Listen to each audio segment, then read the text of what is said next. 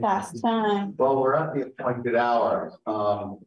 Welcome everyone to the Tuesday, January 3rd, 2023 meeting of the Waterbury Selectboard. A new year, a new town manager. Welcome, Tom, even though you're not so new anymore, but you're new. We don't have Bill anymore today.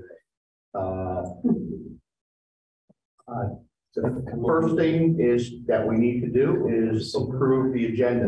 Are there any, can I have a motion to approve the agenda? I'll move to approve the agenda. Well, second. Second, discussion.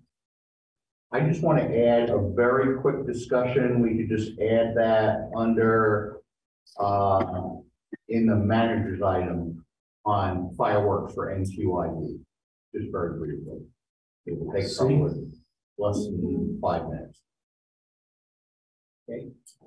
Any other discussion on the agenda? If not, all in favor, say aye. Aye. Any opposed? Any abstentions? Motion passes.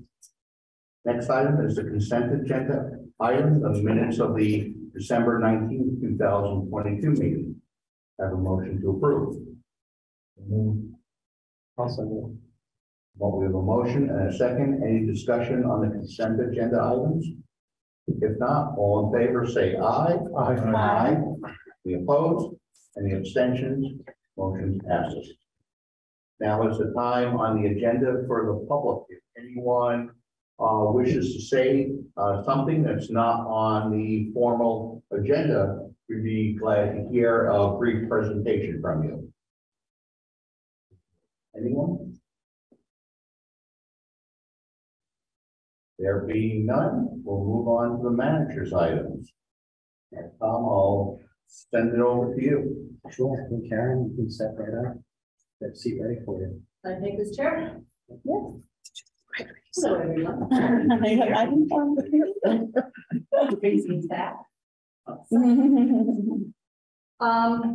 So you asked me to show up on my first day back from vacation. And I came, you know, the roads get slick out there. No, it's my pleasure to be here. I'm sorry I wasn't as efficient getting my budget request to you earlier in the before the holidays.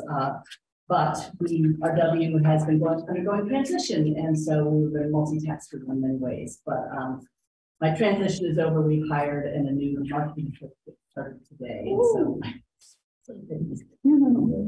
yes, oh, very thrilled. He's got a lot of learning to do. You'll get to meet him some more about this. So my request is threefold. It has been that way for a while. We have a memorandum of understanding with the town of Waterbury on economic development services. And we've been, Mark Camilio is our economic development director and has been with us for almost 2 years. I've listed some of his recent successes. He was integral to helping us find a new tenant to the train station, which was an incredible amount of work, but hopefully you've been down to Black Cafe, because it's wonderful and it's very exciting.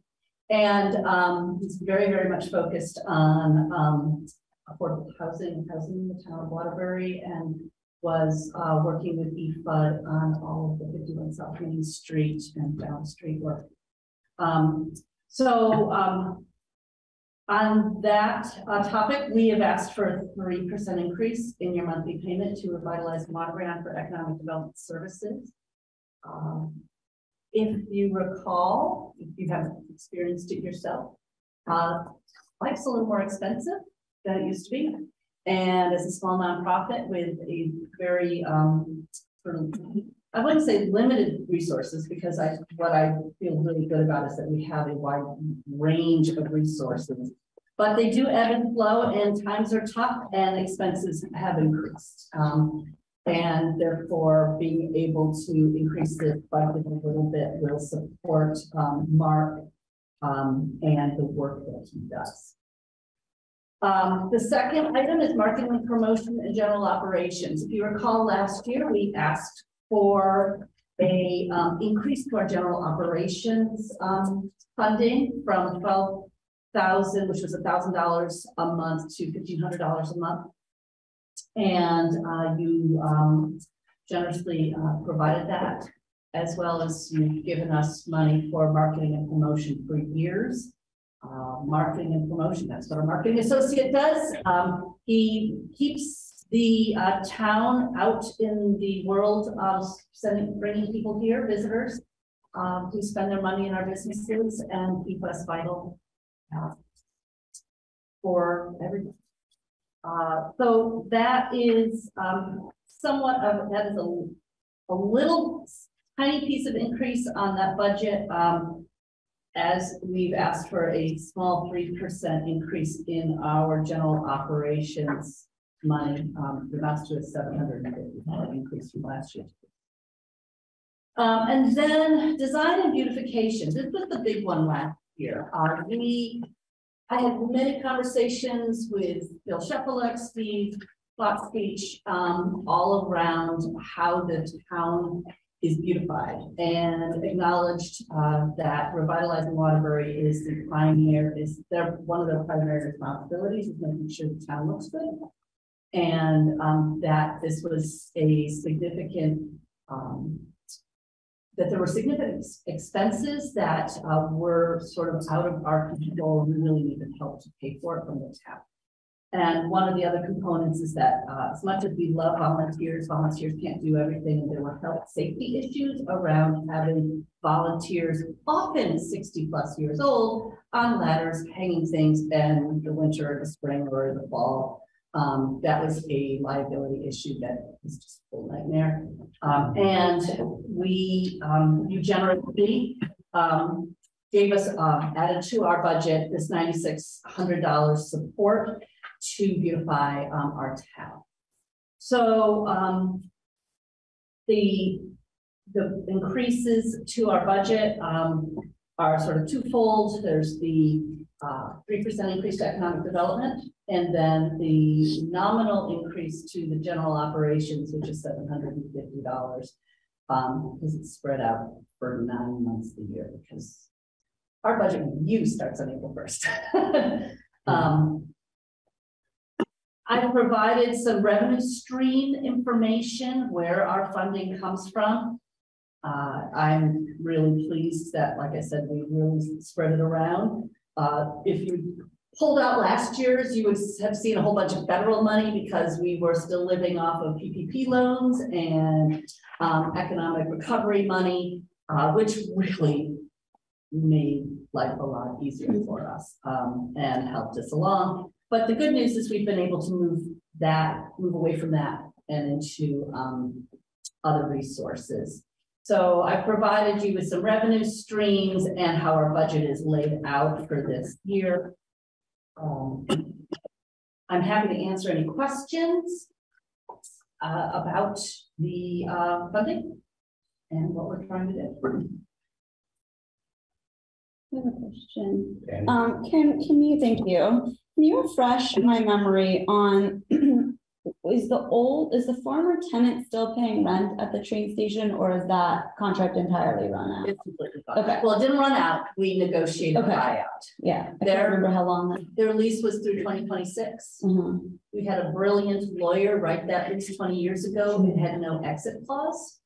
And so therefore, as much as Keurig Dr. Pepper really thought we were little photo people up in Vermont, they could get away with just getting out of it. We aren't little photo people in Vermont. We negotiated an excellent excellent buyout. What it allows us to do is to bring in a tenant at a below market rate for the lease to start, because the buyout backfills that for about 3.5 years.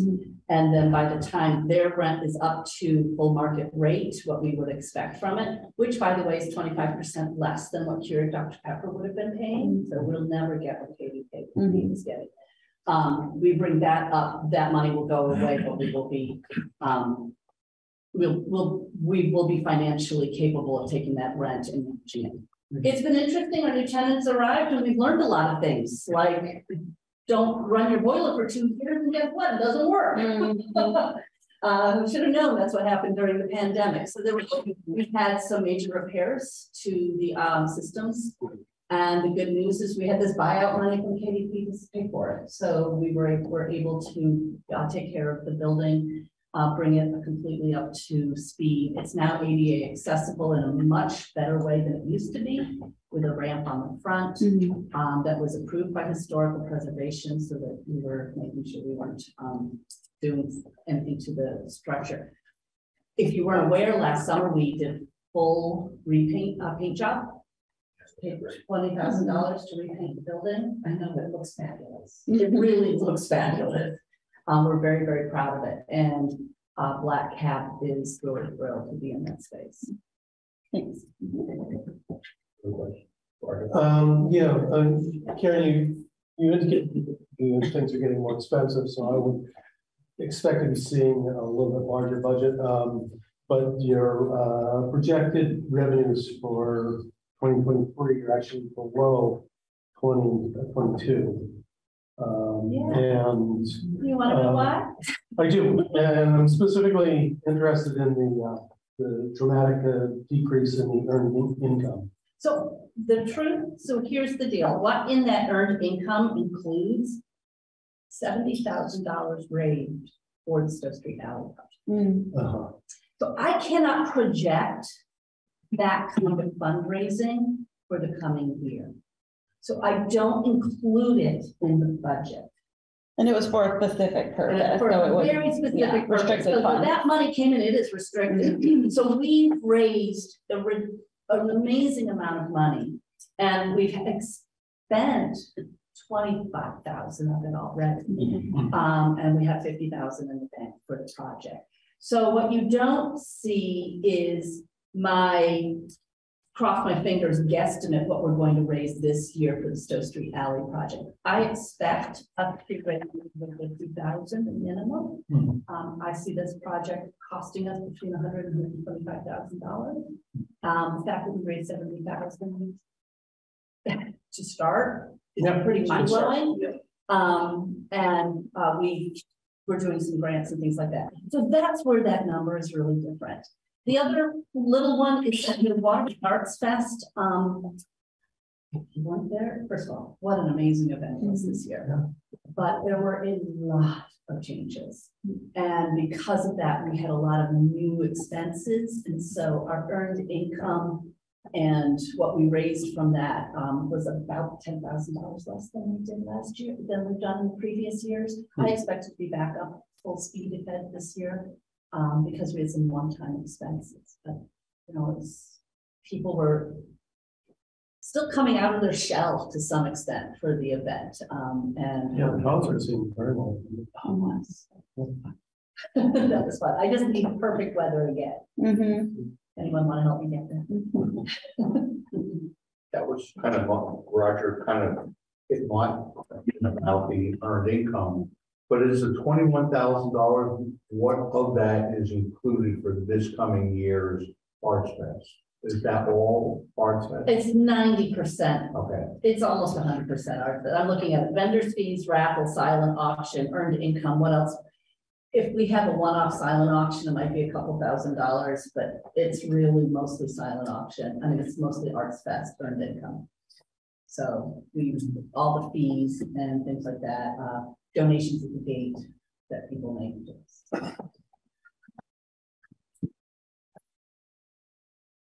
Other questions? Back to the train station there with the deal you had with Jerry the additional revenue that you got from structuring the deal the way you did, and then benefiting the new tenant, was there any consideration to pull some of that money aside for the maintenance of that building for future? Yes. Oh. We have money set aside in the reserve. Every year we put another $2,500 or $3,000. We actually spent it down to help keep the building last year, but we needed to go buyout. So maintaining that building, we consider that building to be a gem. You know, it's just one of those shiny, beautiful pieces. And we do not take its care lightly. One of the reasons we really like our tenant is that they feel the same about the building. And so they, in our lease with them, they have certain requirements on what they will be required to do for their own expenses. And there's the things that. So my next question is, and maybe it's more of a, unlike the municipality where this, in a sense, all money just gets thrown into the general fund and it's distributed out to each department. You have to take each one of your line items, kind of as its own separate entity, right? I mean, because money that gets appropriated for those things, you just can't take from that and stick it somewhere else. So it's, you know, I don't ever usually share our budget at this point in time. It's not finished yet, but actually Bill and Tom asked me to share it with them right before Christmas. And I said I would get it to you in time, and I got it to you like at 2 this afternoon. I apologize. It's available. I give a roll-up budget that's available to the public, but a basic explanation. We have classes, program areas, economic development, design, tourism and marketing, Waterbury Arts Fest. Those are all, and that's why the request, you guys got copies of it, so you saw it, okay. And then the subtotal is our general operations for our organization, or, you know, it's a subtotal. Then we budget in the train station. And once we hit the train station, and as you notice, the train station is how we balance our budget. It always has been, it always will be. The budgets that are outside of that, Stowe Street Alley project, that is a standalone, very restricted. If you remember the train sculpture project, that one was $58,000. We managed that outside as a restricted funds. And then the other line in there is Waterbury box sets because it's a different financial structure track.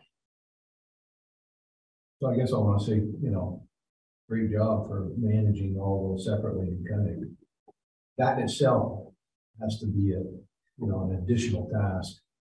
Well, if you look under here under professional fees, $14,000, 13 of that is my bookkeeping. Trust me, yeah, but I can't, you didn't know I've been here for 7 years.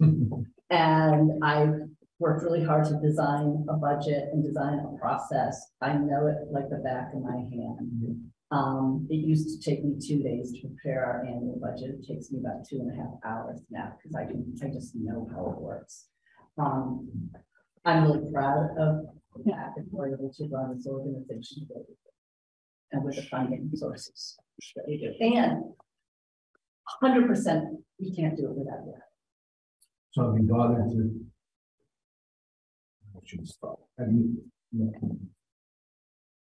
have you anticipated that there might be a time when you decide to jump ship and do you have somebody?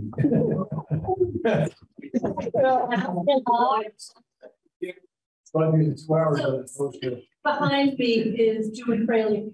Julie, she is our board chair and she is looking at your evil eyes. And that board is not going to let her go. So that is not a topic of conversation that has come up. I would suggest that succession planning is not a bad idea. Never is. So as someone who's I just have personal experience, somebody I know that stepped into a position that was very difficult for that person to do shit. Well, I will share, not that there was any, you know, now we're off on topic or not, I don't know, but when I came on in 2015, we were ending the year with a $10,000 deficit. In the previous year, RW ended the year with a $20,000 deficit. They figured out that their executive director wasn't doing a very good job. She actually said she didn't care about finances. She didn't pay attention to it. first thing I did on January 15th-ish, like 3 weeks in, is wrote a budget that they'd never seen before, and it included something called rent. And by the way, you may not want to know this, but we used to steal our internet from the police department. And people brought their toilet paper in from the house, and we used, so I just refused to work for an organization. I consider RWA a professional organization. It's a business. I run it like a business. Consider going to the state house. No. God, no. Okay. Any other questions? Yes, Alyssa. I'm way going away here. Can you speak, but just as someone who almost goes to work for Karen for 20 years, can you just speak briefly to the designated downtown and how you relate to the state and other downtown in the state? It's a huge benefit. It is. So if you're not familiar with the designated downtown program, and I will tell you, I was thrilled when I heard that Tom was taking this position, because I happen to know that St. Albans is a designated downtown, and they took full advantage of the programs, and that will benefit Waterbury in many ways. Vermont has a designated downtown program for designated downtowns. There are 23 designated downtowns. You have to, the town applies, so this town applied for designation at one point. And gosh, I think for us, it's about 16, 17 years ago at this point. And Waterbury, one of the requirements of being a designated downtown is you're required to have a designated downtown organization. Yours is Revitalizing Waterbury.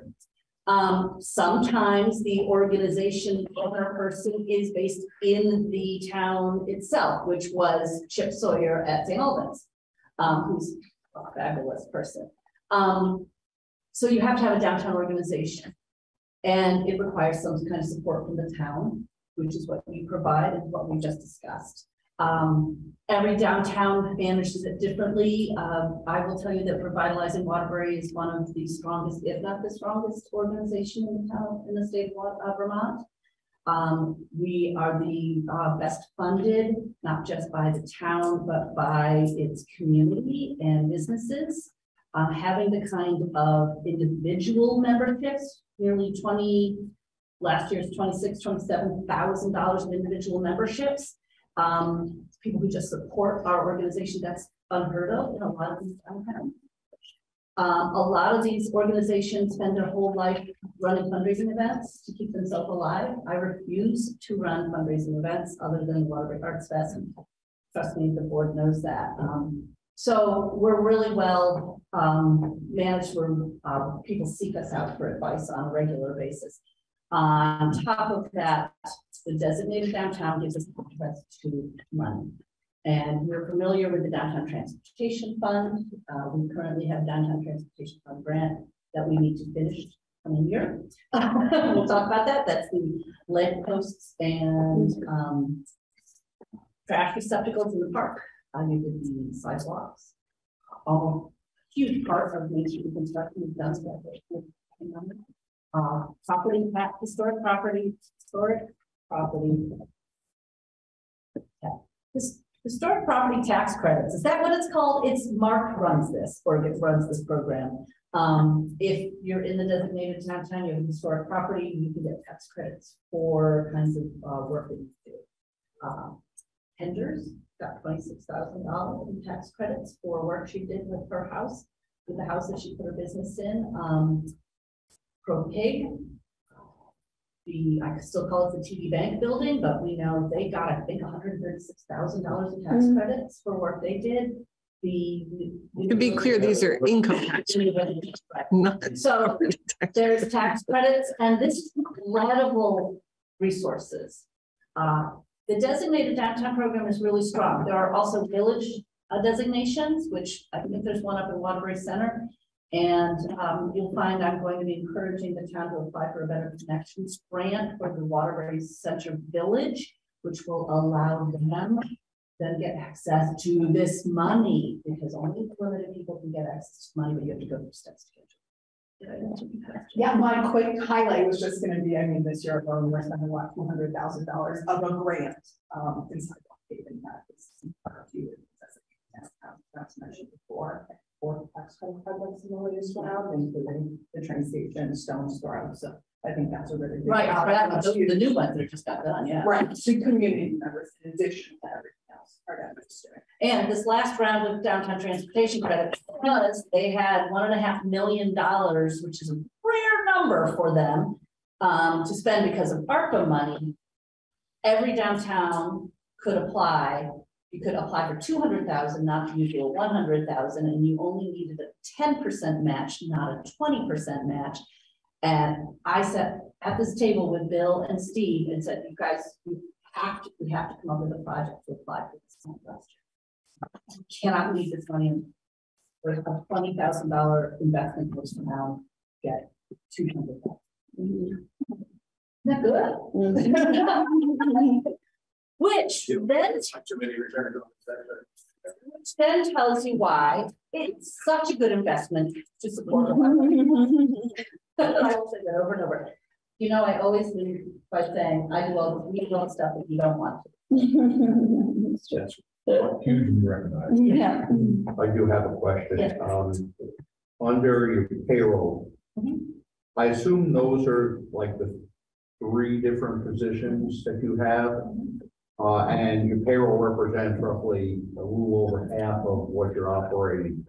Just curious, payroll benefits, only $2,400. You're probably not offering much in the way of.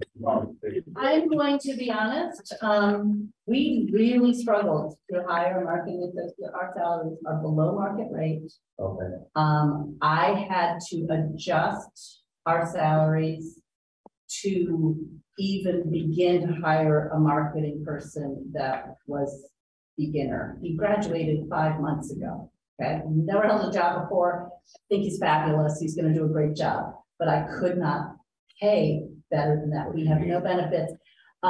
Julie, who sits behind me, is a HR professional, and she was incredibly aware of the fact that we don't provide benefits. We provide a flexible work environment, lots of vacation and sick time. I support people in lots of professional development, everything I can possibly do. If this town of Waterbury wanted to figure out how we could get on your health benefits, that would be awesome. I don't think that's possible, but we don't have a solution for that. No, because I knew it couldn't be. What is the $2,400? I know it's not health. Well, it's actually a very, very small payment to me to help pay for my health. Oh, okay. Very small payment. I would imagine $2,400. So that's. And I negotiated that a couple of years ago because I just got him up and needed something. Have a little. Oh, I know it's very much on our radar, but at the moment you look at this budget, there's no wiggle room right here. No, and I want to commend you for how much you have raised in like between corporate. Really, and you don't see a lot of municipal type organizations raise that money. You know, I've always said some of the things, go out and have some fundraisers and do something to raise some money. You're doing it in some way, shape, or form. It's really helpful. Here's the thing is I cannot go out to the town or businesses and ask them for money to pay myself. It just isn't how it works. Right. Okay. It's for programs. Right. It's for benefits. It's for things that we do. The fact of the matter is, and that's why our MOU with you is not for the economic development director, but it's for the economic development services. You give us money, I'll figure out how to provide the services. I provide those services by hiring a director. And then there's extra money to pay for other pieces. So if we were to have a windfall, I would probably improve our salaries and get health It's good to know. insurance. Yeah. Couple questions, comments, I guess along those lines, I do worry about that. I do worry that the 3% increase is a little too low, especially in a year when inflation is, maybe it's calmed to 7.5%, but it's still way above 3%. I will let you know that we made a decision to give Mark a 6% raise without thinking that our town would help with support that. So he's gotten that raise We did that because we needed to adjust market rate so that we could bring in a market associate that was not equal salary to my economic development director. And then my second comment and question is, I think, in a few months I've been here, but before that, driving around and trying to learn about the town, I think you're getting a lot of value for the design and beautification money, and I think it'd be interesting to see what Karen could do if that amount increased. That's just my perspective on it. I know exactly. The Rotary, we used to put up Christmas direction. I'll tell you, if you're curious, we have a major focus. We've spent the last 3 years focused on Main Street. Yeah. It is time to put 200 and Waterbury Center together. It is our strategic plan. It is a huge focus. The design committee, which thinks about these things, has on their list of how can we take what we're doing down here and bring it up the road. The marketing committee, how can we make sure all those businesses up there feel promoted? Economic development, what can we do to support those businesses? Every single component of our strategic plan has a focus on the 100 and Waterbury Center, which is why that Better Connections Plan is one of those that we're doing that. Funding will, any funding we can find will push up the interstate, not the interstate. That would be quite an upgrade. No.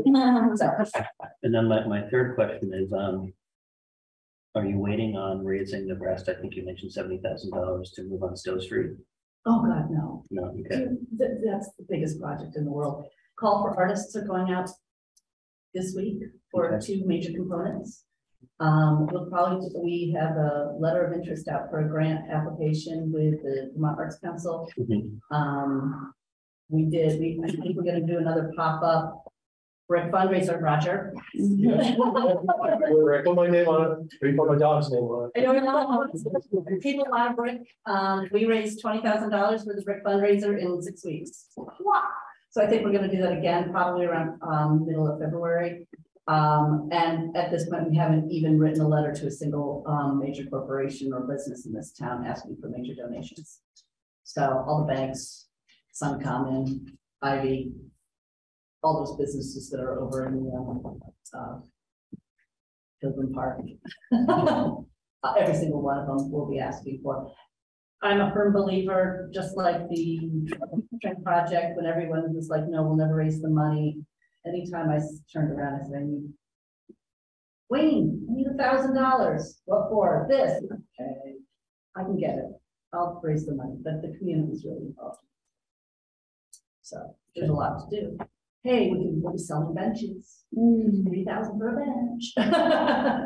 Lots of options. And I guess putting on my other hat for a minute, that if you feel like you're going to be in a situation where you can be challenged, maybe a short-term UDAG loan would help you out a little bit. Yes, however, Revitalize Waterbury is the fiscal agent for a number of communities, and I don't know if we're interested in taking a loan out for a project that is really just for the face of a larger group. I am completely confident. I will be coming to the town for other kinds of support. I promise. And the DRB has been really helpful, and we've gotten our permits, and we have 2 tenants, 2 owners of the property. For the first time, I think ever, the Masons have come down the stairs and sit in the room and talk with us and have meetings, and we're doing great work with them. And the owner of the other building is actually doing upgrades to her building now that she's learned about the value of this town community. Good things. One last quick question. Is there any anticipated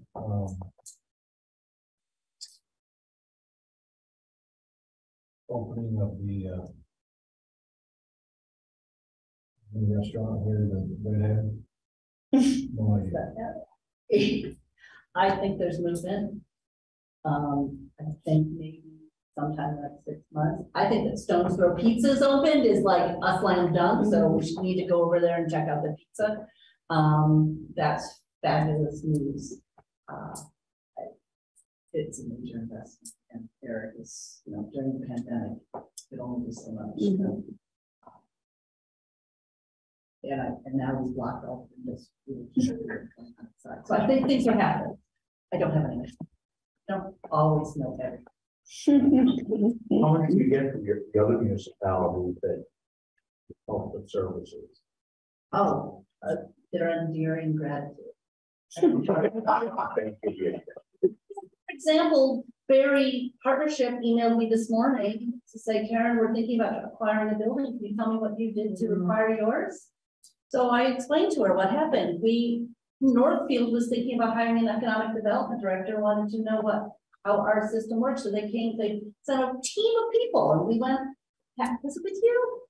I was saying, I've talked to their current BDD, so it's kind of one of those Vermont things. Shelburn's town manager is interested in thinking about becoming a designated downtown and wanted to know more about it. Call me. We do that. I do. I don't, Bill. You know, there's just too much value to all that. And we work closely with Stowe and Mad River Valley. You see the new ads, which is super cool. Best of the 100 advertising from a grant from the town state of Vermont. So, yeah, I find money and make it happen. The success of these other towns along with ours is the complete benefit of everybody that's here.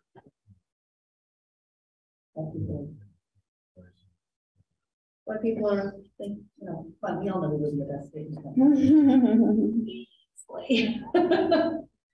Thank you for what you do for the community. Really valuable. It's a really cool job to have. I've just been spending a day telling the person who does a good job how lucky he was to get a job where people never known you. And that it's a great place, but it's a great town, and you guys are really great for us. And I have an amazing board of directors, so they're all involved. Any further questions? Okay. Thank you. You know where to find me. Thank you.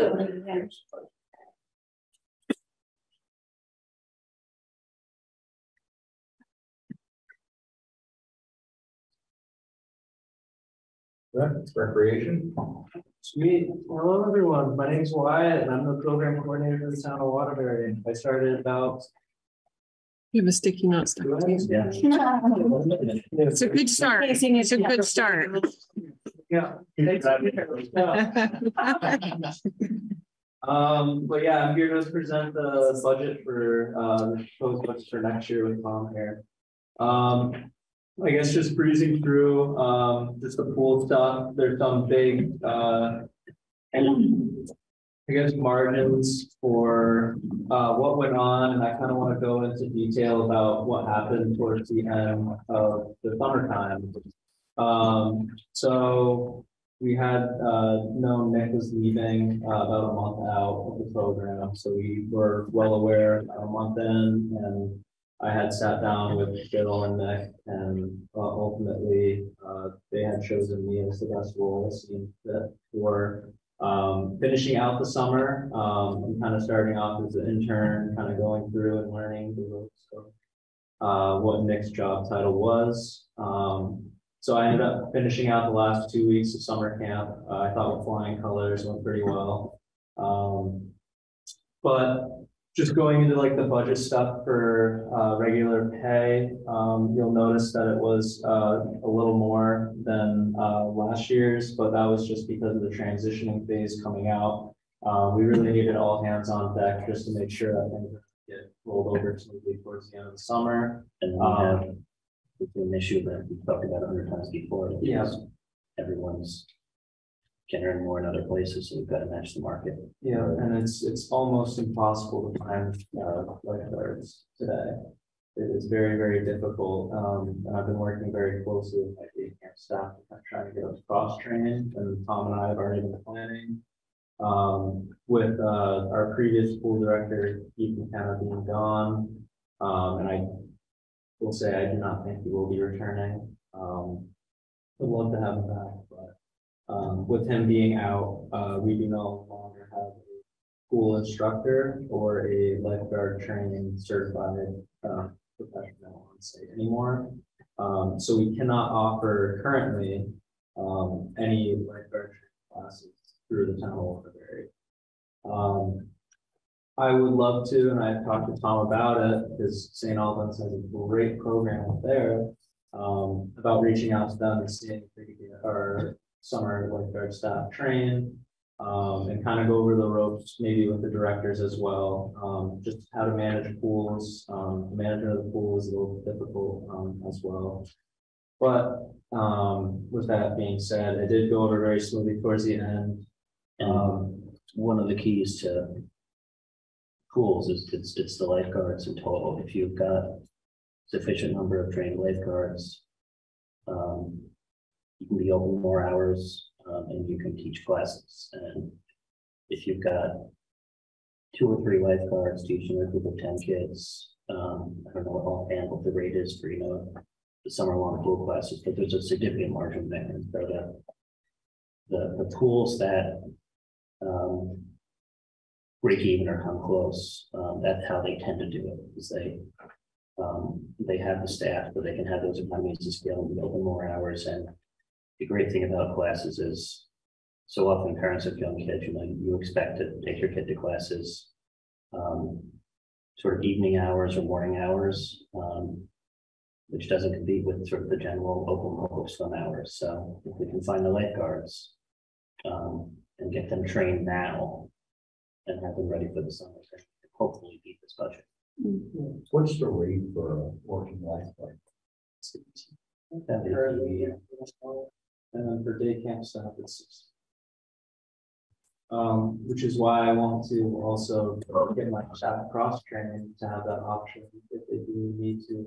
We have to go on field trips where we pull out pool staff for occasions. We'll pull like 1 or 2 because we have the 200 and 250 kids this past summer attending. And the only other trained lifeguard was myself, being our cross trained.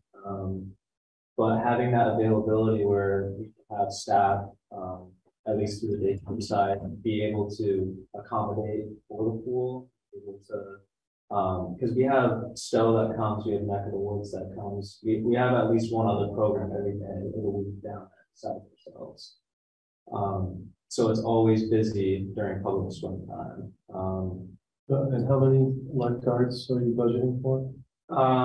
We had 8 over the past summer. I think 8's a great number. It's just, I will tie into the directors didn't do a great job coordinating with time leave and vacation time for summers because they are high schoolers, majority of them. So they have family planned field trips that they're unaware of because of parents, and then that whole debacle happens where they're gone for 2 weeks and you're like, You're stuck. yeah. And it's like, then I have to pull staff from there to go on field trips every other week. And it stinks for them because you feel like you're leaving them behind without much. And from my perspective, if we could identify 12 kids who want to be lifeguards now and get the training, Yeah. we'd send them away for training now, pay for the training, and with the promise that it should kind of work for us. Yeah. And then you have conceivably 12 candidates. Yeah, I've been working very closely with our current rec director, Skylar, Mr. B. He works up at Harwood as the case manager for kiddos, and he's always advocating for kids to come down and join, or just to come check out the program as a whole, because it is a really fun program even for teenagers. I'm excited to start creating more programs for them in the future. How old do they have to be a lifeguard? Lifeguards, you have to be 16. Day camp staff. That's why we do the junior camp counselor role at 14. We transition out for a year where you're like, I don't want to be at camp. But yeah, typically 16 is the starting age for lifeguards. Yeah. And they can't take the class until they're 16 You have to be 16. to take the class. Okay. Yeah, you have to be 16. So are you seeing a decline in interest, or what is it that's?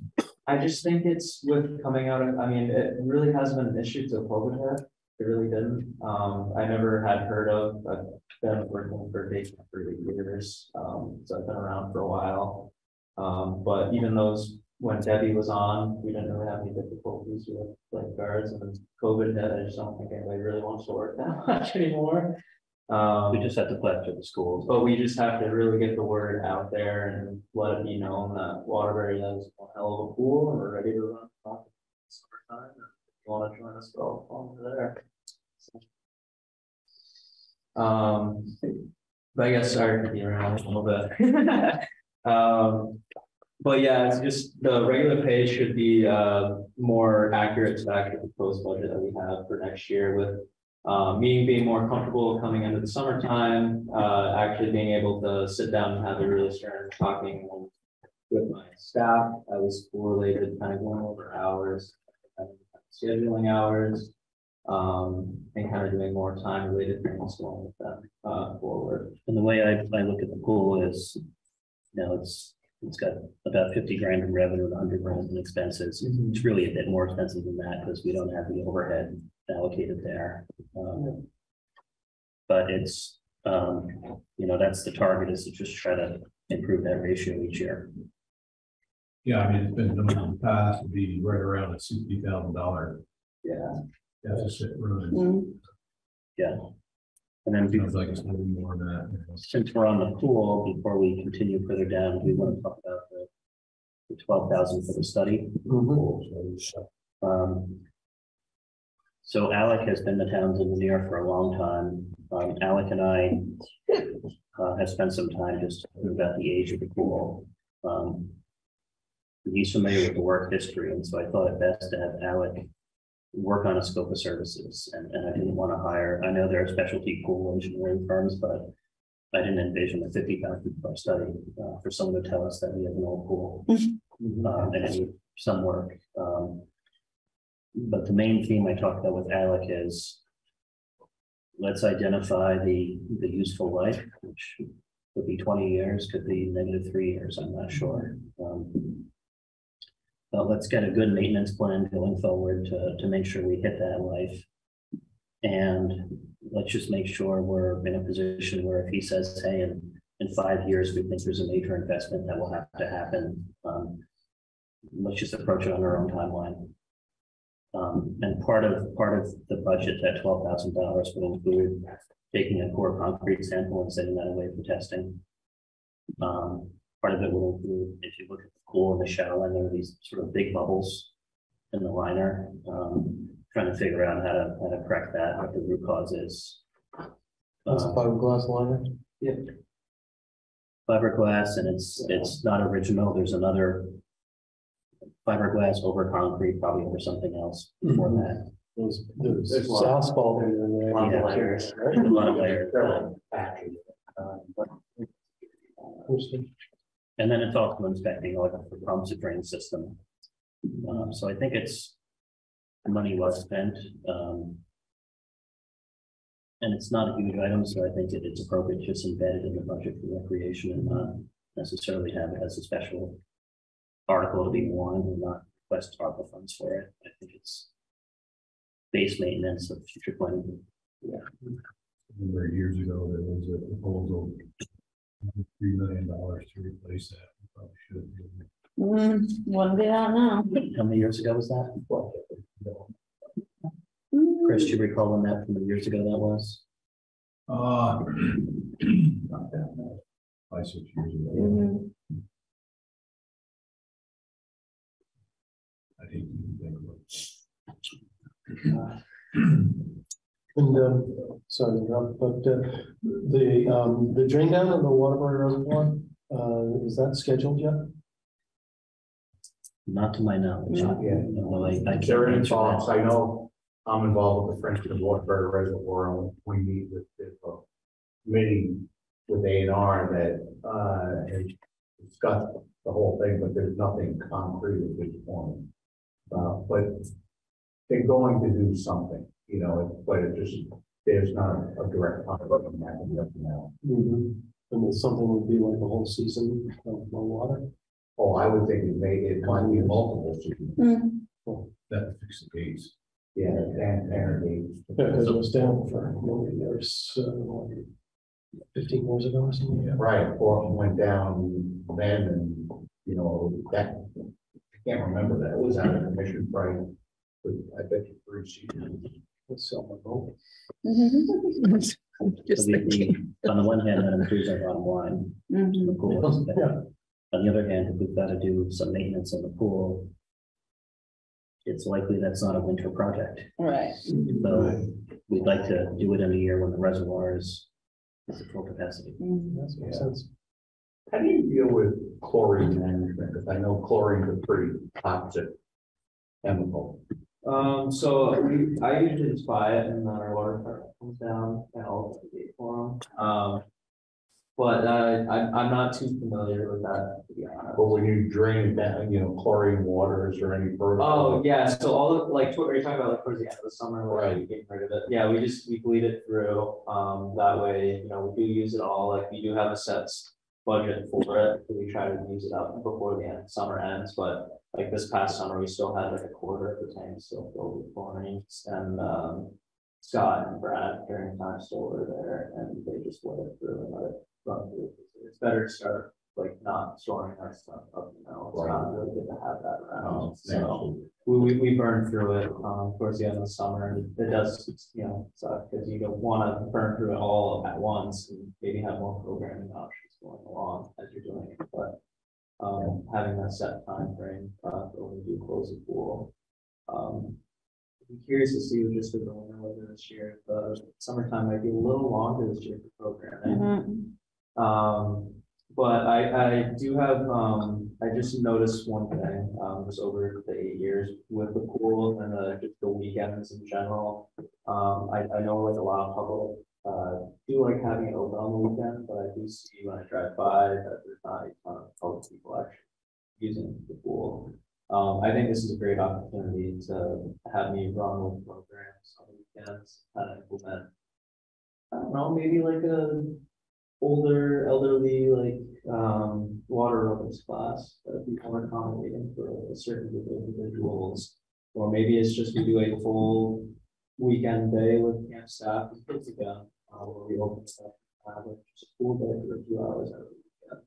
Something I've been saying about it, when you look around the state at the bigger towns and bigger rec programs, is they start new programming all the time, and if it's not successful, then they stop it. They're not wedded to it, and I think that's one of the keys to just be entrepreneurial. Just try it out, and if there's demand, there's demand. If there's not, Kind of like the library in their program. yeah. So would it make more sense to bring an instructor to Waterbury from St.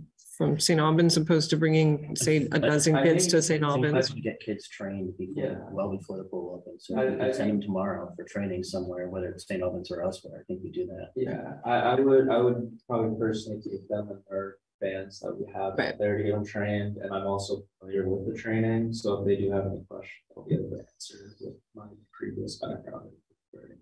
So, and then at some point, hopefully, we can train the trainer if you will. Right. I was just thinking of your weekends. Yeah.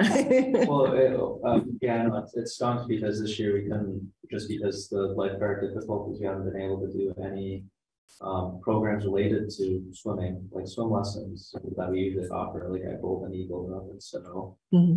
There's my directors are both at college in their way, and the high schoolers my high schoolers are full staff and very athletic. I will say, so they're year-round sports. It's hard to manage that on weekends when they have games and practices all week, and it's ultimately I had to make the decision to ask out of source groups to see if they could provide, like our previous pool director, Keith, if he was going to provide private lessons for kiddos, just to be able to accommodate that necessity. It's a great program that we run, out of season program that we run through them. And my hope is to bring it back for the spring if I can do find somebody to be able to run it. But yeah, I think just having the mindset overall with the pool, just because Christy brought it up, just having that consistent $40,000 to like $60,000 debt you take every year from trying to keep it and manage it and keep it open. I think I think we're missing like the picture of it is just we just need to pack it all the time, just have more people there, more programming out of there. and just keep that place packed, because the more programming that Mick has done through Waterbury, more rec related, it has flourished and become unbelievable for the 4 years that I've been a part of it, for the amount of kids that come through here, the out-of-state kids that attend weekly or whole summer now, just because we have the kind of family that we built down there, they love it. It's a great program, and doing after food. I'll praise him for it because he brought it up, but I helped him along the way with it. So it was nice to have some of my ideas implemented and kind of run with. And you see that in the program revenues and expenses. Yeah. There was that issue last year where there was a software glitch, and so normally the summer day camp is capped, and before anyone figured out all these kids were enrolled, so to everyone's credit, they made it work. Yeah, it's summer camp usually town meeting day sells out in less than 5 minutes. It's the quickest selling program. It's the largest program that we have to offer. Yeah, and it's tough because sometimes your instinct as the manager is to look at the rates and say, hey, this program sold out in 5 minutes. If you were thinking like the private sector, you'd say, well, we can afford to jack up the rates. But we call it summer programming. It's supporting the local economy by being an affordable daycare provider. And if we jack up the rates, I mean, yeah, they probably should go up a little bit every year or so, but all those folks either live in Waterbury or work in Waterbury or the area. So we're not really helping ourselves on a net basis about things. Yeah, the Myrex that crashed us there. Our platform town meeting day went through an update at 8 a.m. when it opened. I just had this previously happen about a week ago, vacation signups. But it pushes through basically anyone who wants to sign up. So usually we had, I think our cap was set to 185 for this past summer, and we ended up with around 240. So we had much more. So like you'll see the difference in the revenues. It's majorly because the site had failed, and then we just had to bear the beast at that point.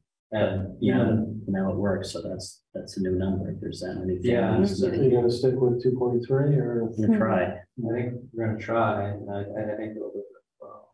That was the most fun program I think Waterbury's ever ran.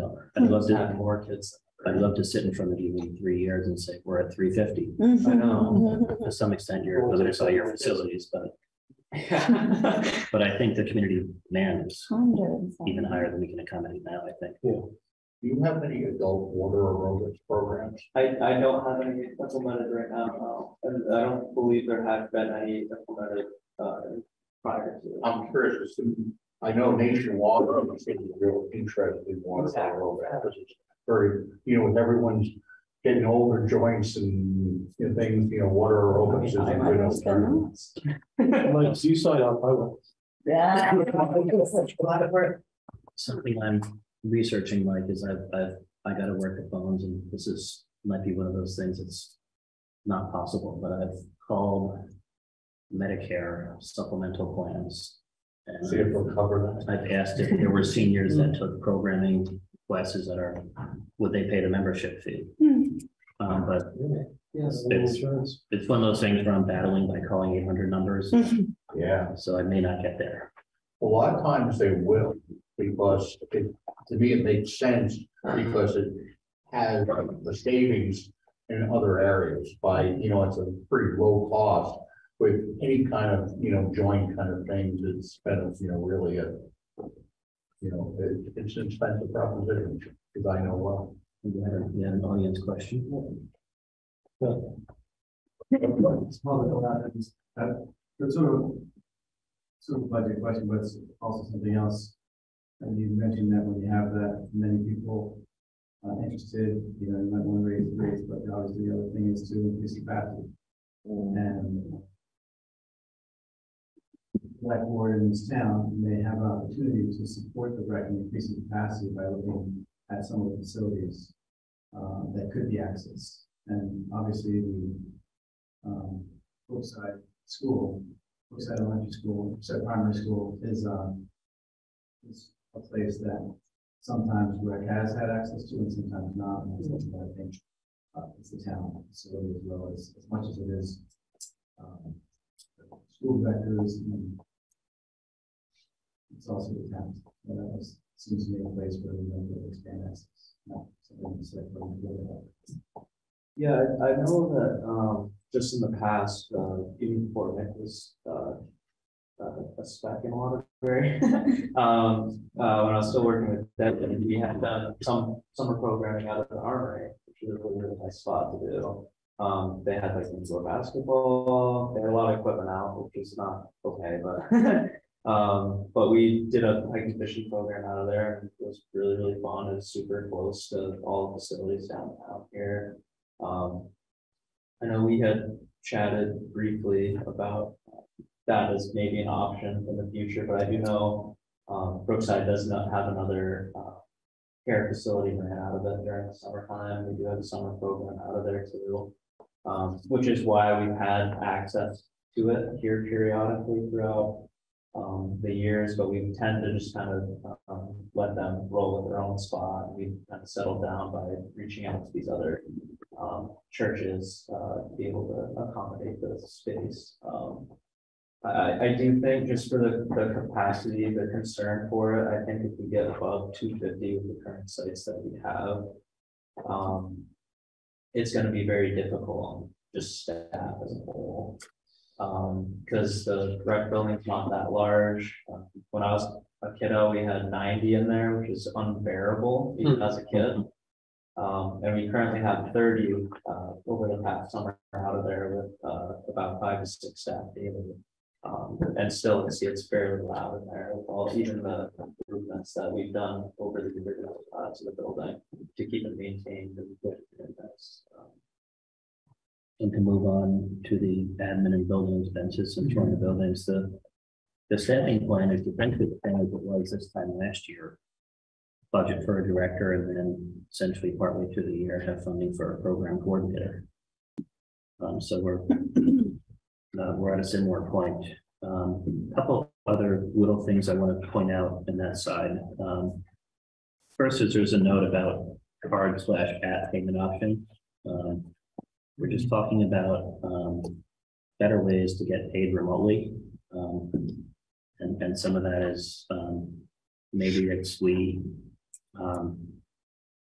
have different that, maybe we buy a commercial freezer for the pool and we're looking at that, expand our concession options, but I don't love the idea of cash. No one from the financial risk management perspective loves cash, and a lot of people don't carry it, including myself. But people have Venmo, people have other payment platforms. So if we're going to generate income, we've got to modernize and accept payments that way. So we're just budgeting a little amount there to see if we might have some transition expenses to go with that. But if we can do it and generate revenue, it might make it easy. And it might also help with fundraising, reflecting donations, and that's how people do it these days. Another piece on the admin and building expenses, and I've presented rec here, but also the Fund 75, which is recreation capital budget.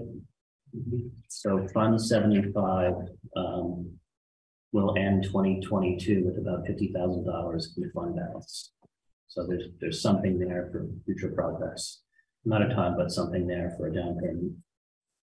So in this budget, we are sending that on the second page, that line 96, we're sending $79,500 to Fund 75. And in Fund 75, we're spending a little under 50. So we're saving 30 according to the plan. So that's 30. If there's overages, it'd be a little less, there's a little more, but so we build in that recreation capital fund a little bit. And part of my thinking there is there might be a decision with the pool. And then part of it is obviously there's the ice center arena study, that parks planning study. So far what that group is leaning towards is that, there doesn't really require any additional investment at Hope Davy, but the ice center might. So we could, in theory, at the end of 2023, have more like $80,000 in that fund balance. And then the capital fund, there's nothing huge. Some standard amounts, I think, for building and field improvements and maintenance, but nothing dramatic. And that's where I embedded the pool study, the $12,000. And then parks and fields, really that's Bill Woodruff and Celia. But I went over it with them. And that's a pretty standard budget based on what they needs, what their needs are. The salary comes from Public Works. That person is in the highway department budget for half the year and transitions over. And that's based on who we have today, so I think it's probably pretty reasonable there. And I think the rest of the, the increase there is on the salary side. The rest of it is basically level funded. But we tend to spend in that $100,000 range each year on the parks. So the bottom line on that bottom page, I don't know if you like the way I presented that or not. Just that I use a $400,000 home as a printer. Maybe that's too low in today's market. It will be when we reappraise.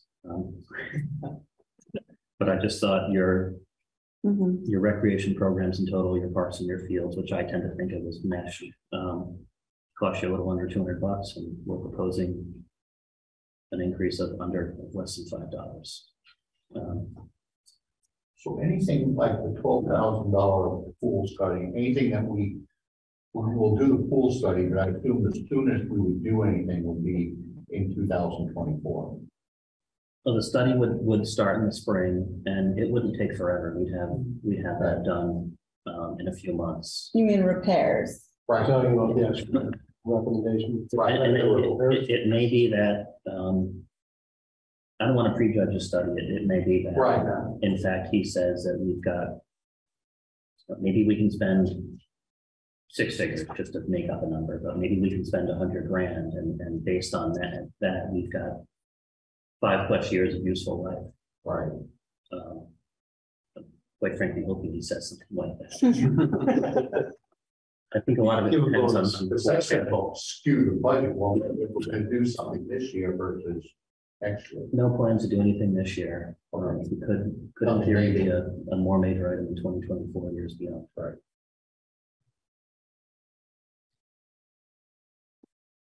Has the Little League field about Hope Davey been regraded? Do you know?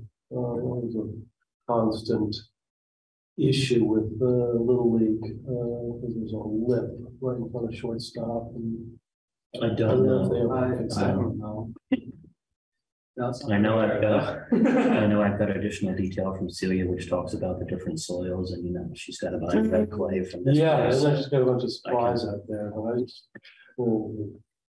dealt with a couple of requests from them. It doesn't sound like a request that we can't accommodate, so I can guarantee you that we're going to look at the Little League field and update.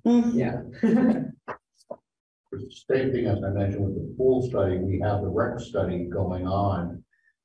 We might have some fairly, anything from accessibility at the, Waterbury Central Park and stuff like that. I think that's a more immediate kind of issue.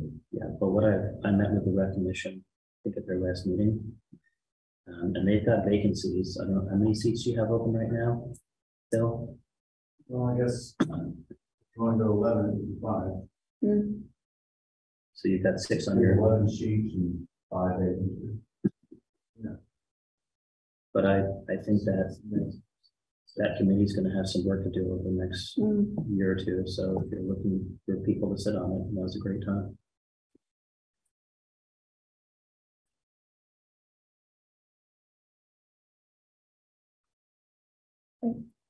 Maybe doing all that. Yeah.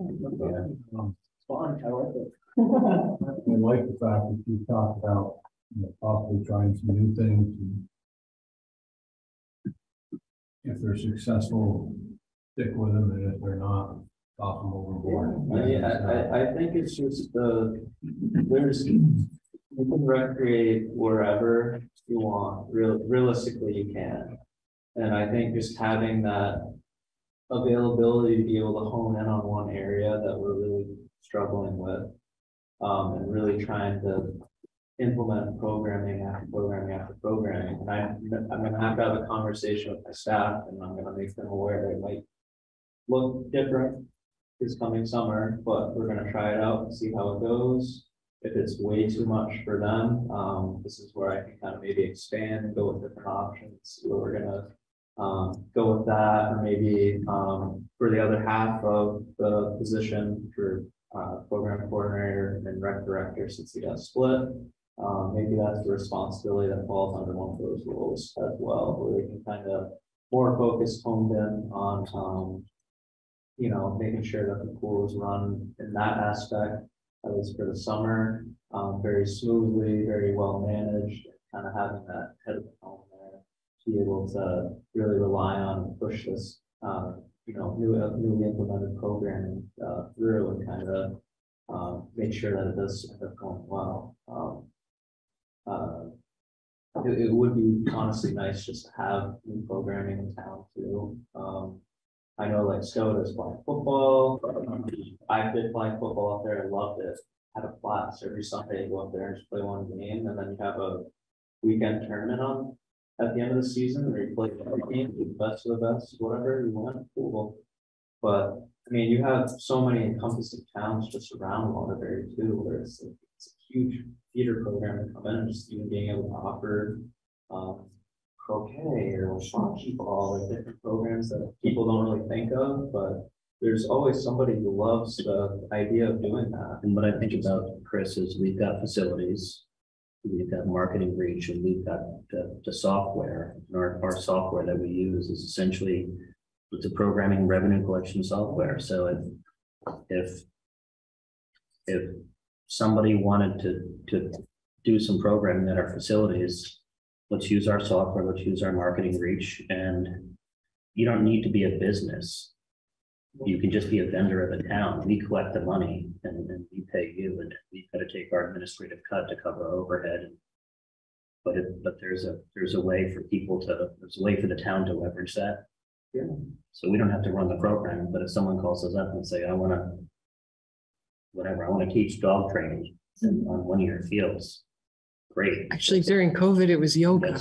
Oh, yeah. Everybody wanted outdoor yoga fields. We have the reach to market it. We've got the email distribution list. We've got the software. So we'll market it. People can enroll for our website and we'll pay you. Let's work together and generate some revenue. Yeah, it's like, I mean, we were talking about it the other day, but even just like, you know how to play the guitar and you want to play the guitar. It's a forum like that. Where it's like somebody has interest in it. It's simple email that I can type, hey, we have somebody who can offer that. Then you just get a bunch of emails that come in and you send them to that person. It's they're the leader of the program. We're just, I guess, more sort of like the middleman situation. Like we're making sure that they're good and the person that's getting lessons from them, they're getting what they want. And that they're happy. I mean, everybody has one of my major concerns, you know, keeping a positive revenue stream and, you know, taking it to something that's sinking ship. Yeah. Get rid of it, move on to something that isn't, and, I mean, that only just helps the bottom line and helps everybody. Yeah. I think ultimately too, just having that stuff there, just gonna get more out there and have more people doing, you know, not picking these up all day. I'm an old soul, sorry, but I can't look at that for too long. My eyes hurt. But it's just, I think Waterbury as a whole will be much in a better place with the, I guess, the plans that I kind of want to, you know, implement. And that's the vision I see for it. Just always something going on. There's always something going on there. Well, that, I think you get to learn from your neighbors. That's something that has really been lost down here. You know, from people's, especially from people like my perspective. You used to know everybody and now you don't. It's, I wish there was easier way to correct that. Have you thought about working with like the Waterbury Stowe Fish and Game Club on co-opting things with? I would love to. Well, I think like they have 2 ponds there. You could give instruction And they have like with the Let's Go Fishing program with Vermont Fishing. Yeah, They could stock the ponds and the kids would have a kind of a blast, it's not real fish. It's I can't say it's not real fishing, but kids love just catching a fish. And then also they have a set up, hunter ed programs and stuff like that, be a good, with your reach, and they probably need to figure out ways to get more clientele through their doors. Personally, I might run a fishing program myself, but yeah, I mean, I guess like I'm a jack of all trades. Like you name it, I usually have done it in the past, or I still do like hunting programs.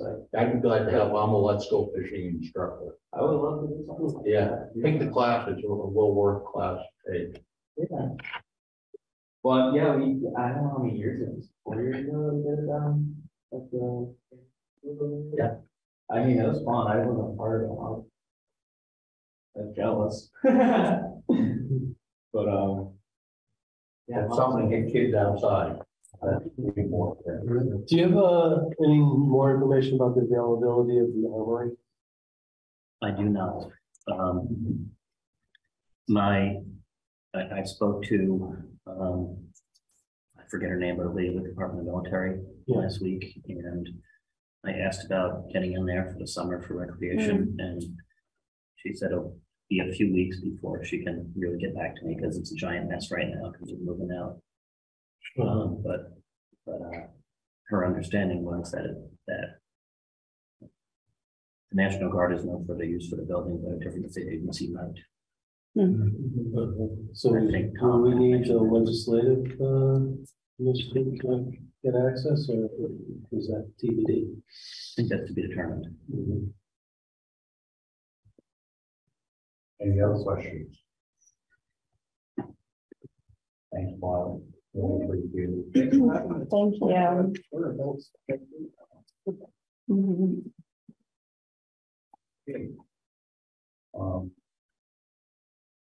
Next item, just wanted to, I don't know if it's associated with recreation, but as we talked at the beginning, at our Rotary meeting, they said, maybe mentioned to Tom, because a lot of times we order fireworks for the NQID in January because we get a lot better prices. And fireworks, that's one reason why Montpelier canceled their fireworks to display. But I think fireworks costs have gone up about 35%. So, we might need to make some decisions on that in a shorter, array. We don't have any, I spoke to Karen, we probably need to get some prices and stuff like that. But is it North Star that we get the fireworks from? And just, it probably would be good to, at least figure that out, maybe get that on next, maybe a mid-month agenda, see if we want to go ahead, because take advantage of the, early pricing. This makes a lot of sense. Does the town pay for those fireworks? Yeah, we pay for the fireworks. So Rotary does most of the NQID. Rotary lights and fuses? No, I think North Star does. And since I just learned about this a few minutes ago, I can't tell you historically what we paid for fireworks. I think it's That sounds about right. Yeah. right. It's $10,000–$11,000, so we might see it going up to like $13,000–$14,000 this year. I don't want to blow up the 5 minutes we put on here. So something to add to when you talk about it would be cleanup. Because as someone who walks that path every day, I really struggle being out there and seeing the waste. It's a lot, and I try to pick it up every time I'm out there, but it is a lot of cardboard and paper waste, and it's right by the river. It's definitely going to the river. Clean that up. I mean, I don't know who likes them. I don't know who's observing. They blow up. It's dark, pitch dark. It's the middle of the night. So whether it's community volunteers paying people, the Rotary, whatever it is, it's certainly a problem, and especially in our town, we care about our town and environment and cleanliness. So it's something I want to put on the radar. I agree. And yeah, I'm not making a promise yet. I want to get too far over my skis, but hopefully at the next meeting, I'll have an estimated tax rate for Great. And so that'll inform some of these spending items. Some of these expenditures. But like I said, I might be over my skis a little bit here, so. We love it if you are. So to your point, Danny, it's funny you should mention that because today I was just driving up to past my place and noticing that tons of litter along the side of Duffel Road, and I just said to myself, people are so disrespectful about the planet they live on that they gotta throw shit out the window all the time. It's just, I mean, we just had green up. And it's nothing but a pig pen up through there.